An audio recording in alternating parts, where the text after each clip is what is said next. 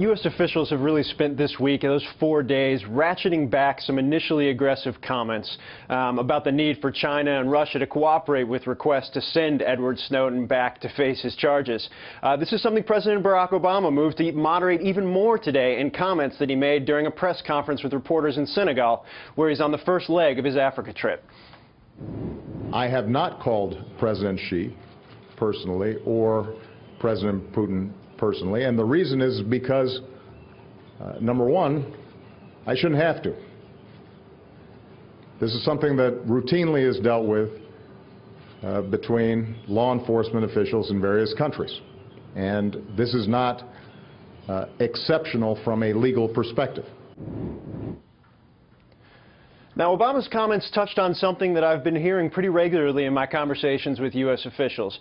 There is a belief that there's a pathway, largely due to relationships between law enforcement agencies in the two countries, Russia and the United States, to secure Snowden's return. And that pathway, whatever it may be, will be key because, as Obama told reporters today, I'm not going to be scrambling the jets to get a 29-year-old hacker.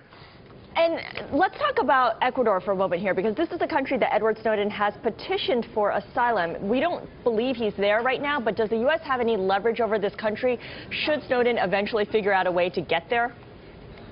You know, Scarlett, it's a fascinating political play from Ecuador today. The U.S. does have leverage, and it's in trade agreements. And for Ecuador, the U.S. is a very important trading partner. They exported $9.5 billion in goods to the U.S. in 2012, $9.6 billion in 2011.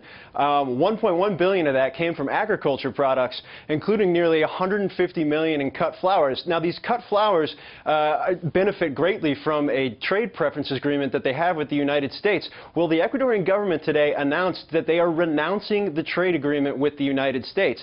They said, and I quote, "This is external pressure to reduce sovereignty." So this was a move I don't think anybody expected, and it really kind of took the legs right out from some of the leverage that U.S. lawmakers were looking at should Edward Snowden ever make his way over to the country.